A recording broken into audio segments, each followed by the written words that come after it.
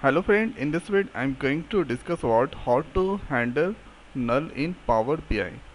So at here this is the one tables location, and here you can see this is the record inside location table. So in the column state underscore province, so here you can find the null values are there.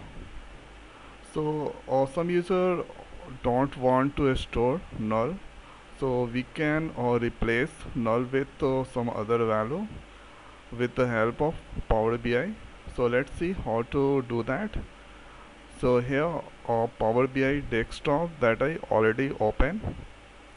Now next you need to click transform data, and after clicking transform data, so here I'm using SSMS. So at this place let's import some tables inside Power Query editor. So click here new source and SQL Server.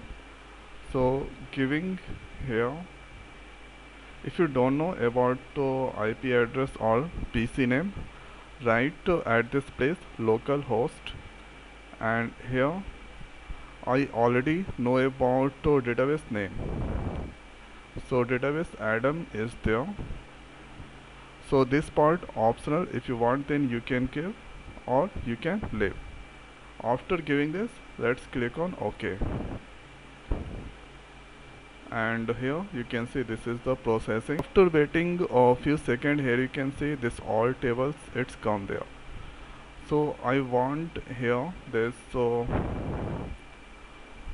this location or table, and here by clicking this place you can add or you can see the record inside the table. So job has no any null values, it's fine.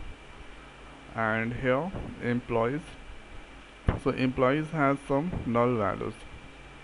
Okay, so it has some null values.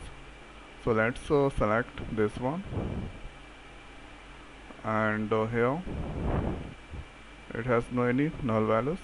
Now I selected 2, and after selecting click on OK. After the next is it's selected employee ID and employees table.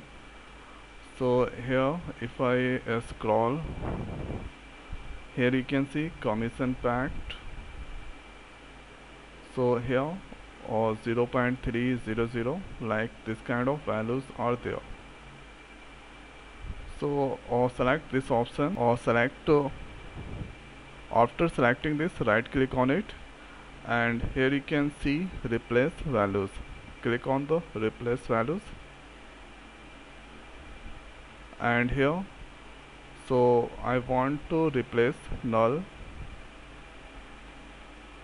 with 0.00, and after writing this click on OK.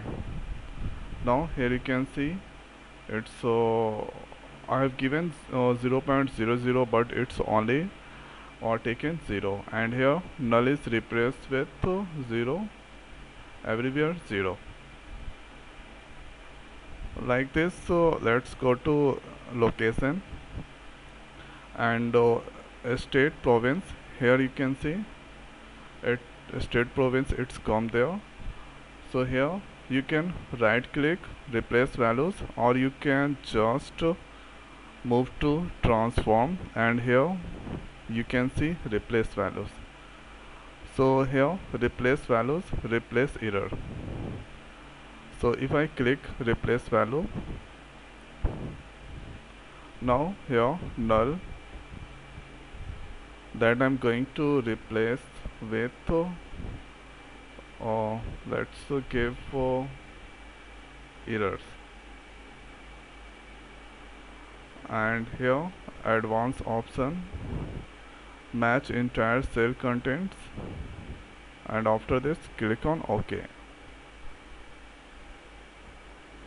and wait for few seconds, and here you can see all null that replaced with error, error that replace. So here this is the here you can see postal code 1 null is there. If you don't want null, you can easily handle it. Again, replace values null. So here this all numeric values are there, so we should give at this place 0, and here let's click on OK. So here it's looking fine, null that replaced with 0. Now here after I'm going to discuss the another way we can also handle the null values. So this column has null values, so right click, and here you can see fill down and up. So I wanna fill this value, fill upping value with 2 null. So right click on it and here fill up. Now here, so here you can see that all null value that gone. And another way we can also use fill down. So fill down,